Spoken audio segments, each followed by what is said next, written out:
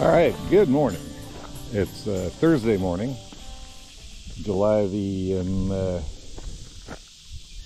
13th. Ooh, good thing it's not Friday. But anyway, I am out at a new pit, of course, in Unit 40. I'm in the northwest pit. It's shown in Unit 40. And it looks really, really nice. It's a southwest wind blowing, I do believe. Clear water, really nice and clear water. Got the typical weed thing growing up along the bank. Although the weeds don't seem to grow out quite as far, which leads me to think that maybe it drops off a little deeper. But this is the boat ramp. I don't know if it shows on the video or not. You can definitely see the end of it. Oh, there's a little bluegill. Hi, buddy. Thanks for coming and welcoming me to your new pit, or to your home. I'll see how deep it is when I launch my little go-kart bass boat thing here. But the boat ramp is kind of like in between both ends. There's one end, and right over there is a little arm that goes off that way. So definitely we'll be having fun checking that out. Clear water, and then it goes on down there. Pretty much it's a straight shot. I see that it kind of like goes back, but that's not an arm, I don't believe. Got some trees that were knocked over into the water somehow or another. But man, you talk about clear water, goodness gracious. Anyway, last night, we haven't had rain for a long time. Long time. Of any consequence. Last night we got at least 5 inches of rain. That's all the rain that my rain gauge records. So it definitely got 5. Maybe we got more than that in Pittsburgh. This is out around it's a little south and west of West Mineral, and it doesn't look like they got quite the same amount of rain that we got. I checked the radar last night when I was going through. It's kind of an isolated thing. So anyway, there's another chance of rain tonight, later or early Friday morning. So there were clouds out here this morning, and now there aren't. And it is 11:17. So I'll probably fish till like 2:30, something like that. Get you an idea what this pit looks like. Other than what you can see from the bank right here, and see if I can catch any fish. I don't know. We'll find out. Anyway, here we go. Boy, there's some little guys. Kind of like sitting on beds. I think they're awfully young to have beds, though, I would think. Cool. Yeah, I haven't even left the boat launch yet. But I will. I'll go ahead and get this paddle.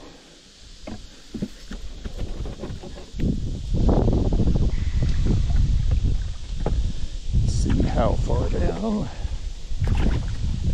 this water goes. It does drop off pretty nice. Yeah, it's only probably about 3 feet at the very most to the edge of that. Alright, so this is not one that's been graphed so you can see how deep it is. But there is the boat ramp, and right around the corner from that is all of this. Look at this. Nice, I guess, a beaver hut right there. And then some more trees that are over into the water, overhang right there. And I've been really going over what should I use. And I came up with, I'm going to use my jackhammer chatterbait. And first cast, got hung up on the tree that's down in the water right there. And that was the end of that. But this really drops off right here along this bank. It just goes straight down. So I put on a different chatterbait, one that's more subdued in color. And what I like about a chatterbait is you can use it like a jig, but it has that little extra something about, you know, when you pop it off the bottom, it has that little chatter thing going on with it.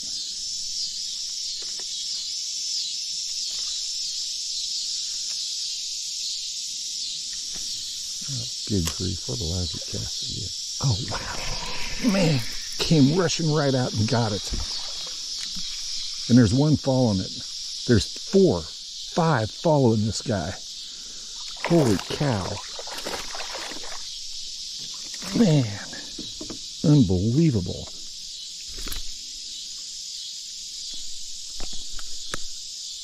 He said, mine before anybody else. Wow. Check that out. There were 5 bass just about the same size following it. I guess I made the right call on what to use, right? I'm going to get a picture of this because I haven't photographed any of my fish here lately.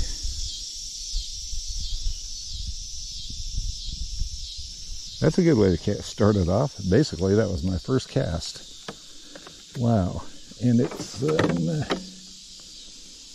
16-incher. Not bad. Thank you, buddy. Good grief. Oh. And again, there were 2 following that one. Man, they're marauders.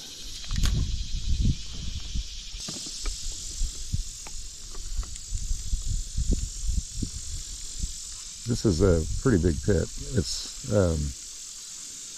like I say, it doesn't show how deep it is, but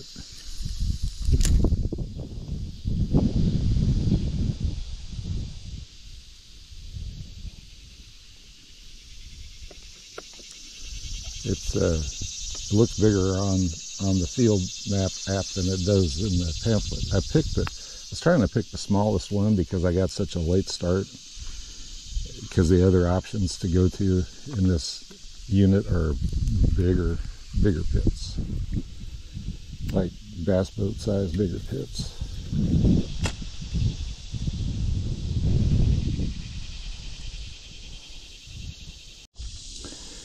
The visibility in this pit is probably 12 feet.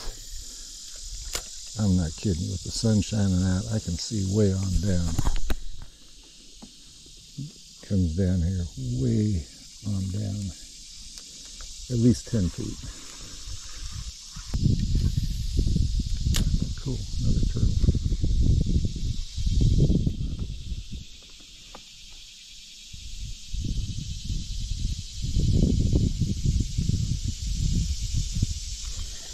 Oh, ha, another one. Not sure how well this guy's hooked. Yay. Get that kind of down deep. Hold it.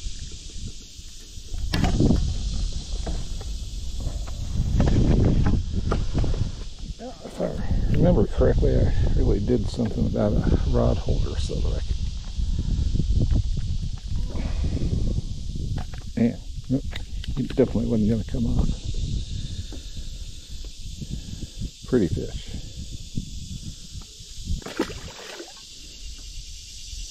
I imagine there was probably a school of bass chasing him too.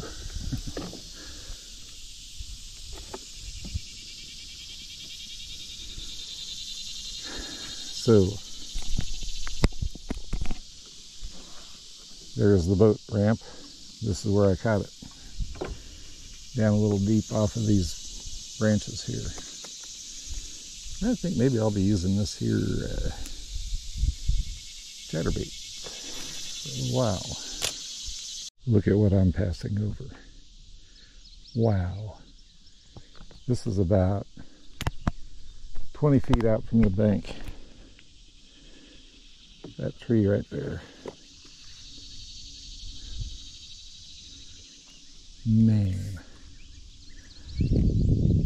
I used my crankbait through there. I got lucky. Alright.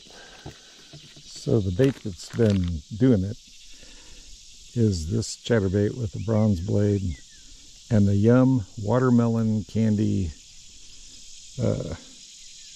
craw trailer. Yum, crispy craw trailer. Here's a little structure that's you have to fish with, or around. That's the far part of this, the end of this. It shallows out. Got some nice branches and stuff in the water here. It drops off pretty good. It's probably about, according to how long it takes for my jig to get, or the chatterbait to hit bottom, it's at least 10 to 12. It seems like this is a pretty deep pit. At least this end of it is. The sexy shad.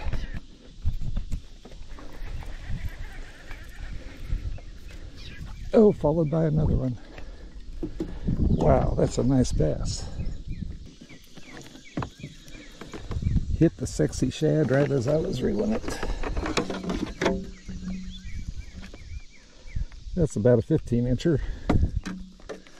Not too shabby.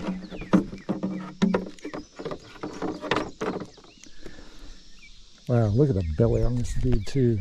Man. Nice. Thanks, buddy. So that was just, I figured just to save time.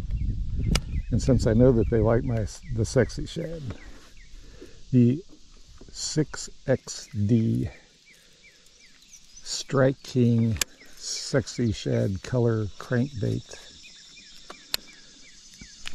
I was just using it to cover ground because I got a lot of ground to cover. And man, it hit it just like really quick. And there's the boat ramp. And if you go to the left, it was like right out here in this area. Just starting to come up the far bank, the east bank of this thing. I think it's the east. Covering ground, tossing this dude. Alright, so getting ready to explore this little arm of this thing. Right over there, turn far enough. So there's the boat ramp. And right around here is this, seems to be a pretty long arm. Find out how deep it, oh hello turtle, that almost looked like a snapper. Find out how deep it is and how far back it goes, if there's any fish. So I've made it to the back, almost, and it's surprisingly deep. I mean, you can see the bottom right here, but it's at least 5 feet deep, maybe 6. And I would imagine, you know, bass spawning time, whatever, this would probably be a place where they would come back in and do just that. So far on the main part of the pit, it's definitely, the sides just drop off. I'm not sure how bass would spawn in a place like that where you don't really have any flat area anywhere that they could use to spawn. Whoa, whoa, whoa, whoa, whoa. This is a net. Stop the trolling motor. Come here, buddy. Come here. Oh, yeah. Yeah. Oh, man. And look where the lure is. Wow.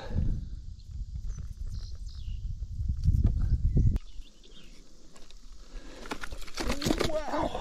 Yeah, baby.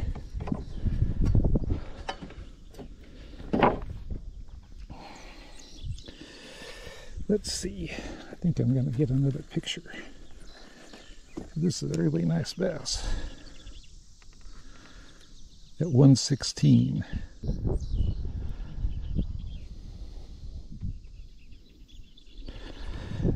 I think think he's probably another 16 or 17 incher. I do believe. Feels like at least a 2-pounder. Yeah, almost a 17 incher. Wow. Thank you, dude. Thank you. Man. Pretty good. So, as I was saying, this arm has no kind of structure in it at all. Just a nice little deep trough through here with some weeds growing up. And that's where it hit, kind of like just down deep, right in this area. It's a little bowl shape. Oh, grass. See, that's why I love fishing this thing, because you'll hit grass and you'll think, oh boy. So it keeps you thinking that, you know? And I think that's a good feeling to have when you're using a lure. Oof, I can talk. Is thinking that the next thump or added weight is going to be another fish like that. So I'm coming out of the mouth of that arm that I was just in. This is a little point that goes out.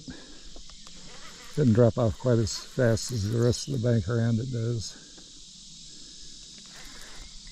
Oh my goodness, that was huge. Something, maybe it could have been a beaver. As big as that was, and me not seeing, because there is a beaver hut around down in there somewhere. I forget exactly where. Or is this a really huge catfish? Probably. Damn, there it is again. Holy cow. It's got to be a beaver. That's got to be a beaver. Okay, so there's the boat ramp.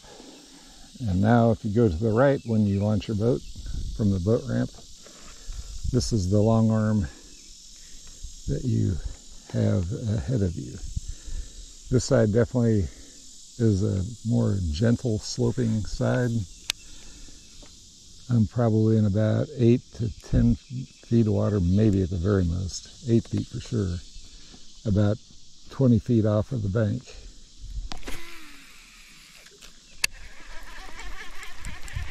So I'm just gonna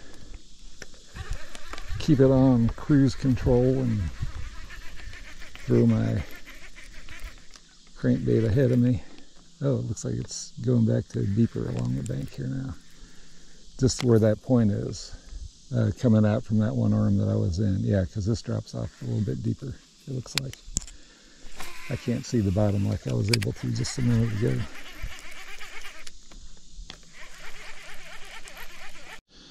Alright, so I've been sitting here thinking about it. I'm not going to come back and do a part 2. I'm just going to assume that there is incredible bass fishing all the way down to the end of this. The bank slopes off steeper on this side. Well, it looks like it slopes off just about the same on either side. And obviously, you know, using a deep diving crankbait, just going on down the shore, flipping these things. I'm just using a chatterbait with this crawdad trailer.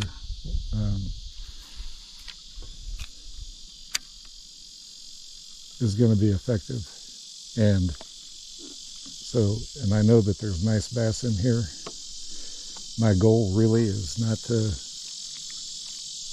just keep fishing a spot. It's to show you what each of these pits has to offer.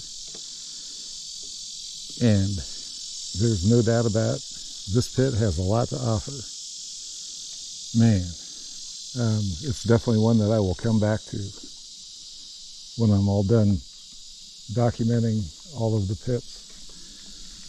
Try not to go to anyone twice unless I really absolutely have to, like when I got rained out at one time, you know. So But anyway, I'm just going to fish this back because I want to get this thing edited and hopefully grill something up tonight. Ooh. What it was. Could have been a fish. But anyway. Does that look cool or what? I love the bleached out tree limbs. So they would be underwater if this is at normal capacity. Yeah, me, so you know that this is the end of the video. Man, what a cool pit. Lots of structure in parts of it. Other parts, not so much. But it didn't really seem to matter as far as, you know, where I was catching fish. Because just as long as you're fishing, I guess they're going to be biting. But this is a great pit. It's in the northwest corner of Unit 40. It has a pretty good boat launch. It just doesn't go out very far. So you really want to be careful with that because when you get to the end, it drops straight off. But, you know, something like a John boat or something like that, it's lightweight that you can push off your trailer the rest of the way, just kind of get it in the water a little bit. This would be a really good place to come. Man, I was thinking I'll do this as a two-parter. Just day one, part one, and then come back tomorrow. But I got too many pits to explore, and like I say, the main thing is I'm trying to give you an idea of what these pits have to offer individually. And as far as bank fishing goes, there's not a lot of area that you can really fish from the bank, but if you come down here, do know that it drops off. So it's not like you're going to be fishing in shallow water as far out as you can throw. I imagine this probably, like a lot of the pits, has pretty good catfish in it. They'd have something big in it. Right down there. And then right around the corner there's this really aggressive school of bass. Nice ones. So it was a fun day. Real fun day. Glad I was able to come out here. Tomorrow, well, like I say, tonight, early tomorrow morning, Friday morning, it's supposed to rain again. But I'm going to come back out here and try another one of these pits. The thing is, they're all like really good sized pits, and I probably won't be able to fish all of the pit that I'll be at tomorrow, but hopefully you'll get an idea what it's like. So I hope you enjoy these. Thank you for liking, subscribing, especially comments. I haven't got too many comments, so I guess no news is good news. But anyway, thanks for watching. And if you have an opportunity to get out, if you live in this area, come enjoy this incredible resource we have here, the mine land wildlife areas of southeast Kansas in Crawford and Cherokee County. And if you're out this way, be sure you stop by the Strip Pit Bait and Tackle store. It's on 126. Yeah. Anyway, I'll post the link in the comments below. It's a great place. Has lots of fishing gear, lures and rods, reels, and something cold to drink. So stop by there, check it out, support them. You know, bait stores, bait and tackle stores out in the country. You gotta love it. But anyway, thanks for watching. If you happen to have some children and they're bored because it's summertime, take them fishing. There's lots of these pits you can fish from the bank if you don't have a boat. And I think most of these pits have pretty good fishing in them. So until later, thanks again. We'll see you tomorrow. Bye.